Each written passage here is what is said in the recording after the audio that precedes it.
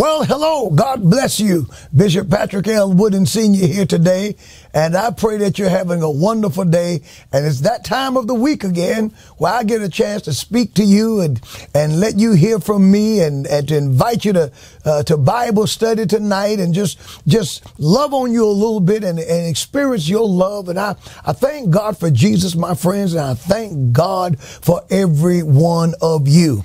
Now, I'm just going to jump into this because I have just a few things that I want to say. I am going to read. Last week, I received a wonderful, wonderful letter from a man of God, and he was questioning me concerning some things that I had preached of late concerning suicide. And it was a very well written email communication. I could tell that I was talking to a man of God, and I was talking to someone who is an ally and not an enemy. And what really touched me in his letter, he said, "Thank you, and I am for you, Pastor, just so you know, God be with you."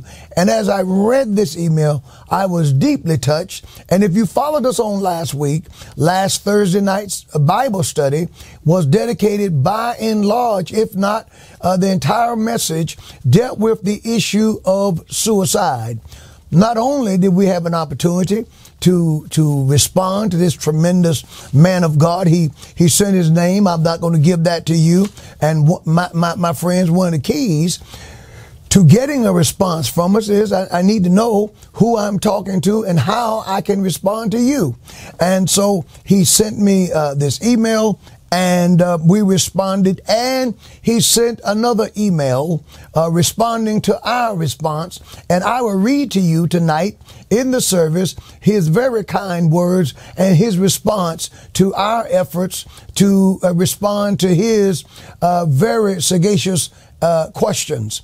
Also, we got an opportunity. I've heard from believers from quite a few places who thank me for the time that we spent in talking about this subject, because it's almost like a contagion now. You know, one person takes their own life, and then we've seen it at certain universities. There's a rash of students taking their own lives. And if we're not careful about how we deal with this, we will see it spread like a contagion, spread just as we saw the coronavirus spread, and people began to copy one another, and God forbid, my friends. So I thank God for this letter. A man of God, I certainly thank God for you. Thank you for your prayers. Thank you for your support. And we're going to read this to you tonight, and it shows that as believers, we are working together to fight the good fight of faith. Now, the next thing, here we go. It's that time of the year again. Voila. Hallelujah. Look at this. Jesus Pride. Yes, we're getting ready to go into the month of June. And here at the Upper Room Church of God in Christ, the month of June is Jesus Pride Month. And you know what that is. That's a take on the silly season that we're about to go into in our country, known as Pride Month. And I call Pride Month the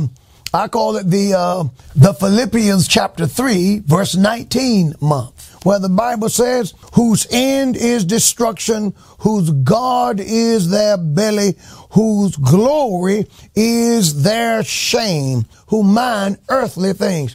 People are proud today. People are marching to celebrate a lifestyle that they should, my friends, quite frankly, be ashamed of. And we're not going to take down. As a matter of fact, I was at Daystar just on the first part of this week. And while at Daystar, I was shown a clip of a drag queen standing in what appeared to be a church.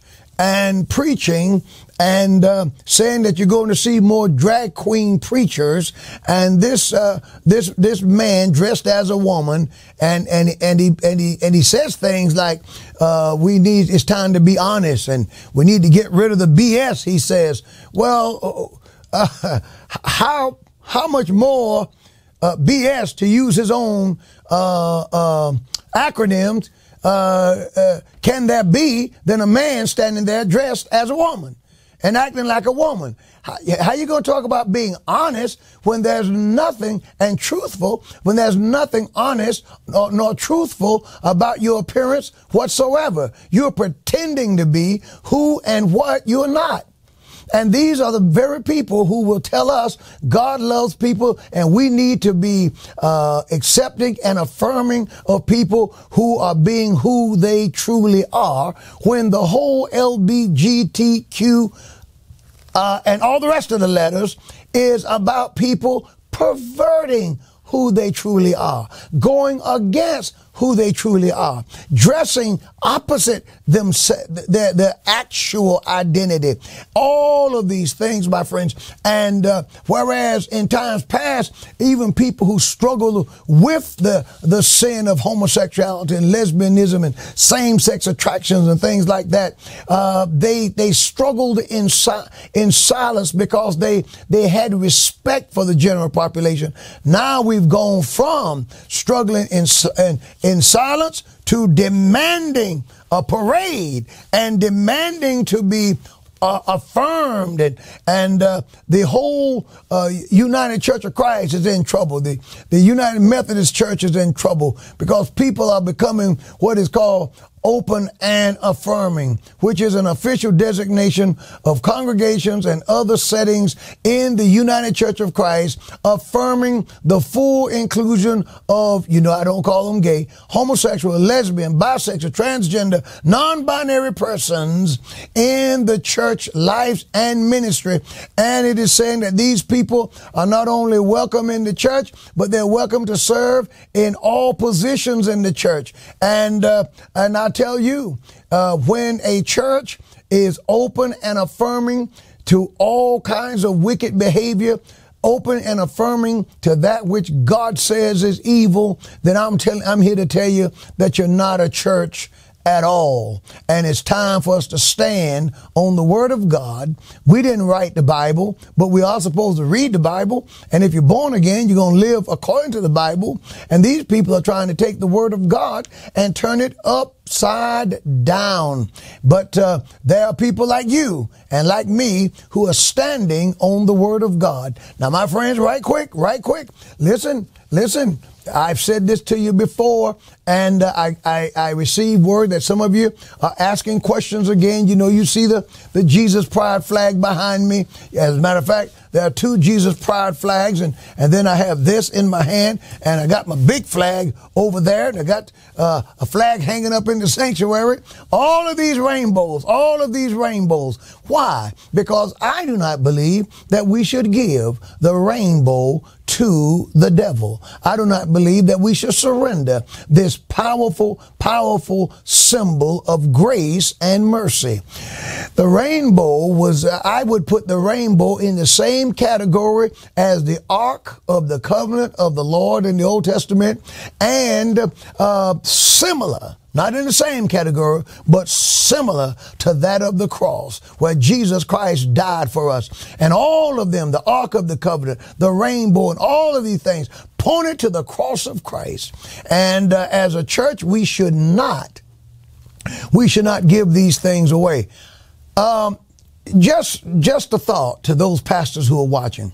Many of you have given in to the spirit of modernity, and you don't have crosses, anything like that in your church at all. I think that all churches, every church, should have a cross in the church. The symbol of Christ dying for us on the cross and rising again, getting up on the third day. And I pray that at least through the month of June, those who believe like we do get a rainbow flag and put it up and explain to your congregants what you're doing. That you have to explain shows great failure on our part, because God, not any community, not any man, not any government official, not any government, nor any country, but the God of the Bible made the rainbow. And that rainbow reminds God of the oath that God made and the promise that the Lord made, that he would never again flood the earth with water for 40 days and 40 nights. It'll never cover the entire planet. And it reminds us of the promise that God made. So when you see that beautiful rainbow, that rainbow lets us know that we hadn't run out of mercy, we hadn't run out of grace, and no matter how long it's been raining, it's not going to rain 40 days and 40 nights. God's not going to cover the whole earth again. Now, Genesis chapter number 9, verse 13. I do set my bow in the clouds, and it shall be for a token of a covenant between me and the earth. It shall come to pass, when I bring a cloud over the earth, that the bow shall be seen in the cloud, and I will remember my covenant, which is between me and you and every living creature of all flesh, and the waters shall no more, look at what God says, no more become a flood to destroy all flesh. And the bow shall be in the clouds, and I will look upon it, that I may remember the everlasting covenant between God and every living creature of all flesh that is upon the earth. And God said unto Noah, this is a token of the covenant which I have established between me and all flesh that is upon the earth. Now, how in the world can we take this powerful symbol of grace and mercy that God established with all flesh that's upon the earth and give it to a bunch of people and let them pervert the thing and turn it upside down and let them identify with it to the point that when you see the rainbow, you no longer think about Jesus Christ. You no longer think about the church, but you think about the LBGTQ and the rest of the letters community. The devil is a liar. Pastors, get your flags. Get your flags. You can order them. Go online. Get the 7 colors, and the Lord is going to bless. Now, I tell you who would be doing it if they were on this watching me today. The good old Bud Light guys. God bless the Bud Light drinkers. May they never go back to Bud Light nor any other drink. But you know why I'm praising them. I'm praising them because even though I do not drink beer of any kind, and if you're born again and love Jesus, you don't either, and we're not about to go and start doing that now, but you have to admit that you admire their moxie. You admire their ability to stand for what they believe, and they made no bones about it. Bud Light is down. There's some 15 billion lighter in their pockets. Beer going bad in the stores. The area where they've been kept in stores is full of beer. People buying beer, buying their competitors. I'm hoping that they stop drinking altogether. But they showed Bud that they shouldn't have got Dylan Mulvaney nor any other man pretending to be a woman to advertise that product.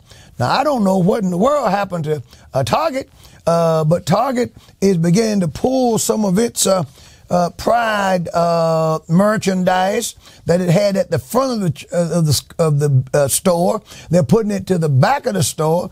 Target teaming up with Satanists to make children little onesies and different things for kids. What in the world? Now let me say this, and I'm about to sign off. Believers, we can control all of these things. Every bit of this, if we just would put something ahead of convenience. Oh, I'm going to continue to shop at Target because it's convenient for me. Oh, I'm going to continue to do this because it's convenient for me. Listen, your God cannot be convenienced. It was not convenient for Jesus to go to the cross. The Bible teaches that he endured the cross, despising the shame. He didn't love it. He didn't enjoy it. He endured it, despising the shame. And now he's at the right hand of the Father on high. Some things we've just got to endure. There comes a time when the believer has to make a stand. And you know what corporations understand? They may not understand prayers. They may not understand speeches. They don't understand words, but they understand you going somewhere else with your pocketbook. They understand you're not patronizing their business. A man was walking through a mall one day, and he had a shirt on that just simply said, "Jesus saves." And the mall people put him out the mall because his shirt was offending people. Well, what about this? We're offended to have that kind of paraphernalia at the front of the store. It shouldn't be in the store. And who could ever think to come up with a diabolical, homosexual, transsexual onesie for a baby to tuck away his little male genitalia? Now, these people are demon possessed. You are seeing demonic activity alive and well in society. And they think that they have such a upper hand that they can be demonic like this, and all we will do is just take it, grin and bear it, and go on. I pray to God that everybody who is sanctified, everybody who loves Jesus Christ, everybody who has an inkling of what the Bible says on these things, I pray that any business who begins to do these things, that we will take our business elsewhere. I think it's Northfleet. They've got a commercial out. They're just using a straight up homosexual, saying I'm homosexual, inviting the people, a drag queen or a trans man, inviting the people to come out into the woods and all that kind of stuff. Well, you're mighty bold. But listen, you're not the only one who makes coats and winter clothes and caps and boots and whatever. And if you were, we made it before you became a business, and we'll make it after you're no longer one. I pray that the saints, when people come out and they show you that your values mean nothing, that what you believe means nothing, that they have taken sides. They have taken sides. They've gone from being a business and a corporation that's designed to serve everyone, and they have taken a calculated risk that you will soon get over it, that you will not inconvenience yourself, that, oh, you'll get a few Christians who will bark for just a moment or two, and then they'll tuck the tail between the legs and sheepishly and like a little scary dog come on back into the store and patronize. I pray, my friends, that they have judged us incorrectly, that we've had it, that if you're going to take sides, we want to patronize your business. We want people to work. We want to spend our money with you, but we want to be valued customers. We want to be respected. And see, we're living in a day now where it's all right to disrespect. It's wrong to disrespect everyone except Christians. And I'm telling you right now, you have the ability to do something about it.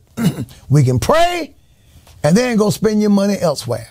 Because what these people respond to is the dollar.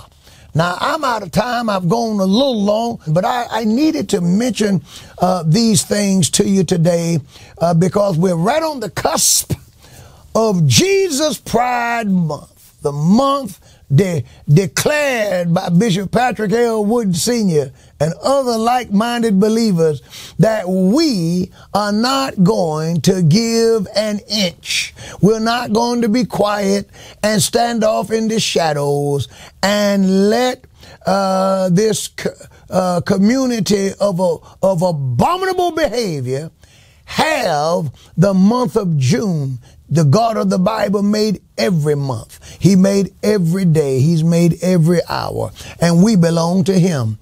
And I pray pastors out there who are watching, hey, get stirred up. Lead your congregation. If they're not there yet, bring them to where they should be. Teach them the word of God. Teach them where they can comprehend with all saints what is the height and the breadth, depth and the length and the breadth of Christ Jesus. Teach them these issues that are going on in the world. Teach them what to look for. In Florida, Pride Fest, they wanted to have a homosexual parade, parading and doing all kinds of lewd sex acts, exposed genitalia in public for children to see. The state of Florida passed a law signed by Governor DeSantis saying you can have your parade, but you're not going to be able to just do that.